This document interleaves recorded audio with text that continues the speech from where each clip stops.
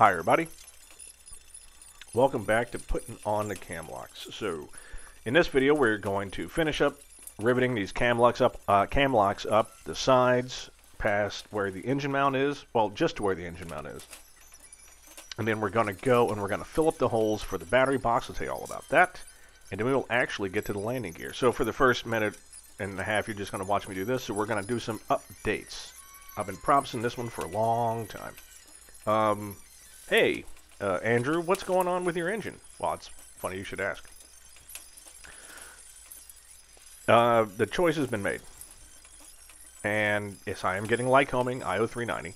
And the reason I never told anyone is because the wait time here is low. So I got it from them. Plus, they're more or less down the street, quote unquote. The engine's coming from Lycon. So Lycon's out of Visalia, California, just a couple hours south of us by plane. I've got a few friends that get their engines from them. We've gotten one for a club plane before, so going with them. Everything is good. It's going to be a fire breather. I'll tell you all about it in a later video. So what I'm doing right here, but so yeah, that's the thing. Engine's happy. It's on order. Everything's good.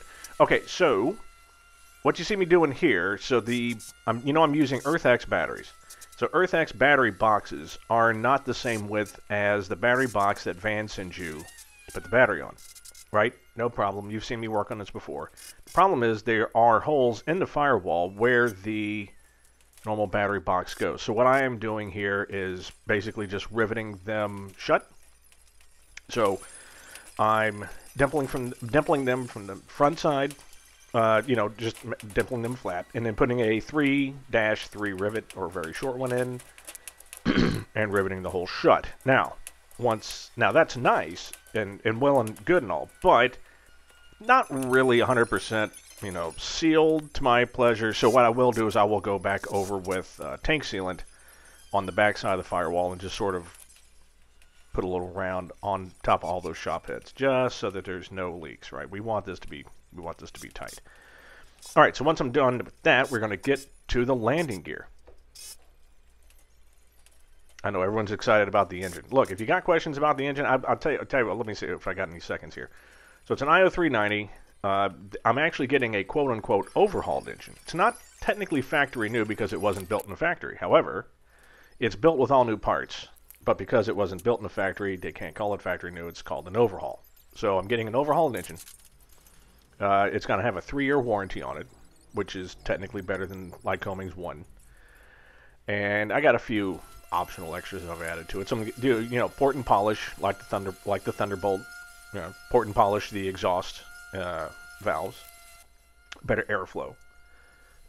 I'm also doing the O-ring crankcase mod. So the crankcase, instead of having silk thread, which is what they've been doing since the 1930s, this actually CNCs out a groove, and your crankcase halves, or just one half, and then you can use like a silicone, like almost like an RTV bead in there to seal the crankcase together. So doing that. A couple of small performance issues. I'm not getting super cylinders because that's ridiculous, but so I do expect this to breathe a little bit of fire. So I'm very excited about that. All right, so here is the landing gear we're putting it on. Right, so you'll notice that I am starting with the main legs. Normally the directions have you put on the front gear. Or does it? Well, I already know the front gear goes on. That's pretty simple. The key to these, you can see I'm sort of jamming it in and out and looking back and forth. When they bend these solid pieces of steel, and those things are heavy, right? Those are like 25 pounds a piece. When they bend those, it causes a flare right on the outside because the material's got to go somewhere. And you see me just sanding the crap out of it. There's two areas you need to really file down to get it to fit. Because once it fits, there's another bracket that goes in there, and it squeezes the crap out of it, right? So don't you think that this thing is not going to be, sturdy in place. It will be.